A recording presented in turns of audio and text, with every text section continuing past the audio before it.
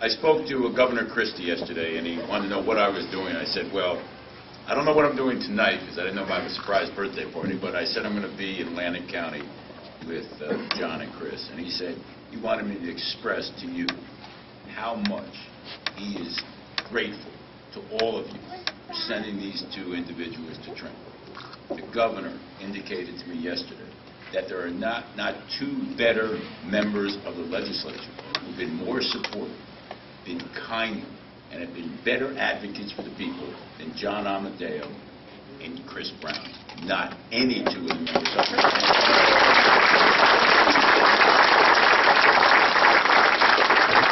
I did hear the stories about Pop and the warmth of Chris Brown, but I feel deeply about this concept. You can be kind, you can be a fine human being, but when you have to fight, these two can stand up and fight. And when they got to Trenton, which can be a life-altering experience that can take real people and transform them into tax-raising, confused politicians, this has not happened with these two guys.